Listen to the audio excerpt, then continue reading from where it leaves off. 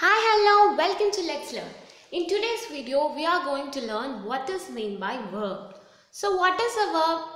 A verb is an action word and the verb is the most important word in a sentence.